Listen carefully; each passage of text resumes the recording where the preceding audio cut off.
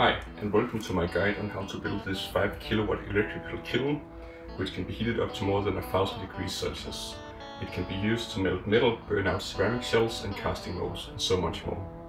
And of course, marshmallows.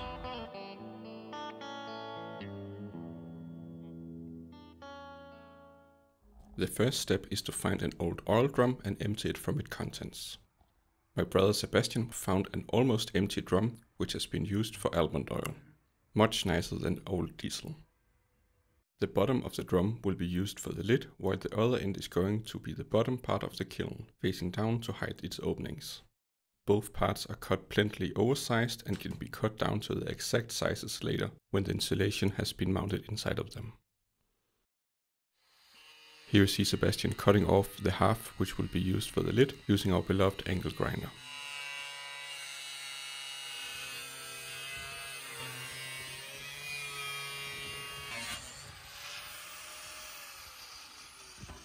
The bottom part of the kiln will first be insulated with a 25mm layer of biosilicate, which is cut into a circle from a larger sheet. The biosilicate is a very good thermal insulator, but also a bit fragile, so it will be covered by a layer of fire bricks next. The lid is used as a template to draw a circle with a Sharpie. This can then be cut out with a sharp knife using several passes.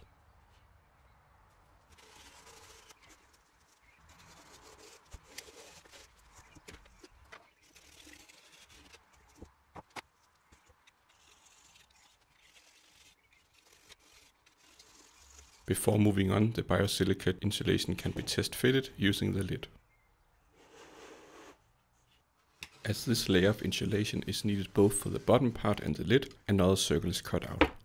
To save on material, I used the leftover insulation, which I had to piece together and test fit, as you can see here.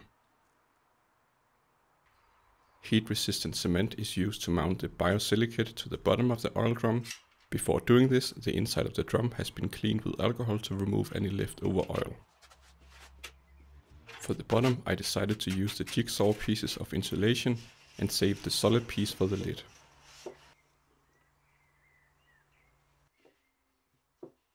Gaps are filled up with more heat-resistant cement. The next layer is a 50mm thick fire brick, which is much more sturdy but less insulating compared to the biosilicate material. This layer will be made of 4 fire bricks cut to fit the inner diameter, like shown here. The radius is marked and can then be cut out with a regular handsaw, one that you're not too emotionally attached to, as it will never be the same again after having cut through all the fire bricks.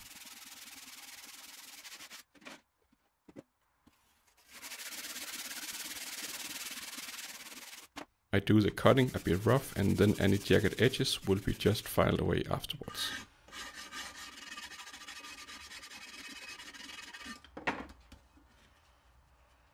Now we got these 4 pieces which can be fitted together, and off camera I made another 4 to be mounted in the lid afterwards. The insulating fire bricks can be mounted with heat resistant cement, and how much of this is still a mystery for me, but in this case gravity is in our favor, holding the fire bricks in place. So I think we'll be alright. Note that the fire brick surfaces have been slightly wetted with water, as the cement adheres better to a damp surface. The bottom is now covered with 75mm of insulation, and we can move on to the side fire bricks, which will both act as insulation and holding the heating elements at the same time. Here's one fire brick placed at the bottom of the kiln. 8 of these will be placed around the circumference, creating an octagon shape. Repeated 6 times, and here you can see inside the construction, revealing the 6 layers with grooves for the heating elements, and diagonal grooves for the heating elements to go from one layer to the next. The keen eye will notice that there is no diagonal slot between the middle due to the heating element being split into 2 separate sections, which will be discussed in more detail in part 2 of this series. Each fire brick is made from these standard pieces measuring 65 by 114 by 230mm. The sides are cut at a 112.5 degree angle to form the octagon shape. And then the back side of the fire brick is cut off to make it fit inside the inner circumference of the drum. On the inside of the brick, a slanted groove for the heating element is cut. The size of this groove is determined by the diameter of the heating element, which will be designed and made in the next video, where we'll be aiming for a diameter of around 11 mm. 6 of these blocks have a diagonal groove, making it possible to feed the heating element from one layer to the next.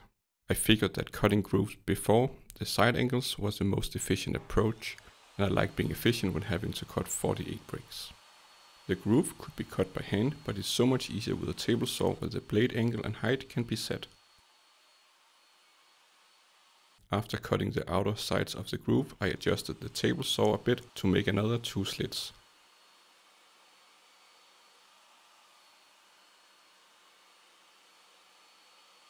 And finally the blade is tilted to create the slanted edge for the heating element to rest in. Now it's just a matter of repeating this 48 times.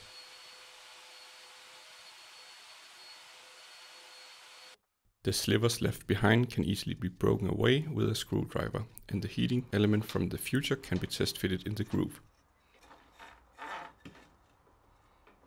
The firebrick side angles will be cut with the help of this 3D printed jig I made to make it easier to repeat these cuts 48 times.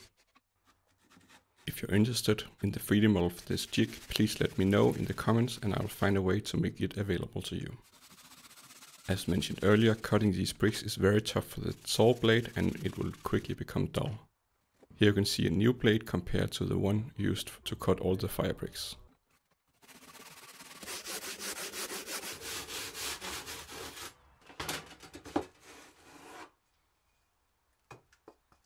Next, the fire bricks are filed a bit to smooth the outward facing edges, making them fit more easily inside the drum.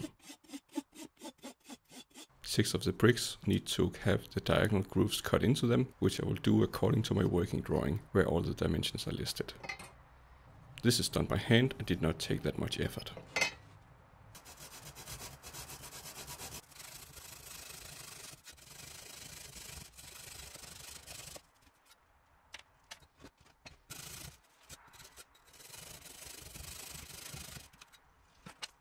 Next, holes in 4 of the 6 blocks with diagonal grooves are drilled.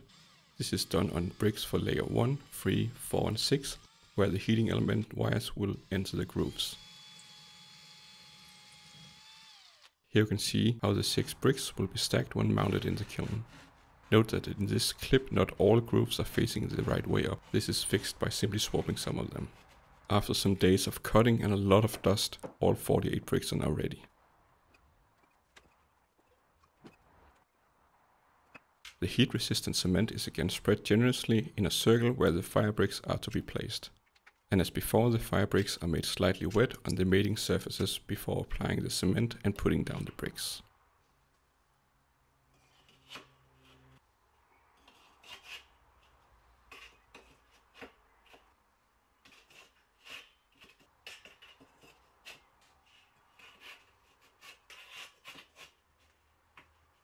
Gaps are filled up with some fireproof putty, which is the same material as the cement, just a bit more firm and easy to put in the gaps by hand. Before moving on to adding more layers of fire bricks, I realized that it's a good time to cut holes on the side of the drum where the heating elements will connect through. Doing this now saves the hole saw from cutting into the abrasive fire bricks being added afterwards. I've marked the center for each of the holes and start by drilling some guide holes. All of the exact dimensions and 3D model of the entire project will be made available in the final part of this video series. Drilling these big round holes with a hole saw was no easy task on the curved surface and due to the thin material. On the middle of the drum this was even worse and no pretty sight. This again called for the angle grinder as a last resort.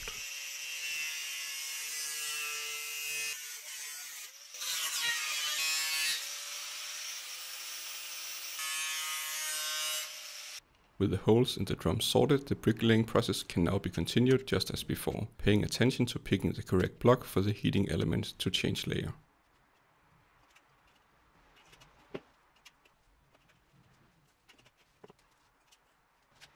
The last brick in each layer is always a bit tight, and some of them needed a few millimeters to be shaved off to make them fit.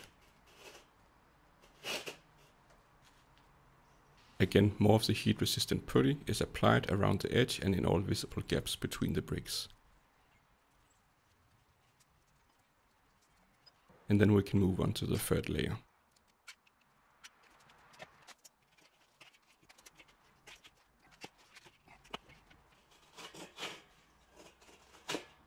At this point I realize the whole kiln is getting quite heavy, approaching 30 kilograms, and will most likely be more than 70 kilograms when done.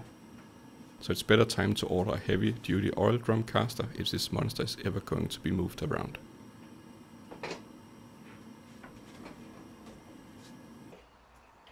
The next 3 layers are quickly completed here, so you won't have to see me lay every brick.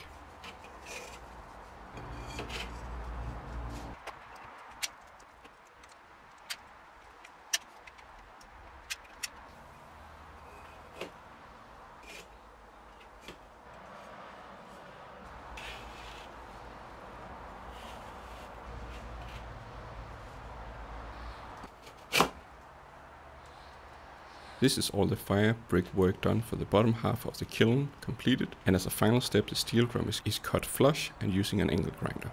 The steel edge should not be too high anywhere, as it will prevent the lid from closing and sealing properly.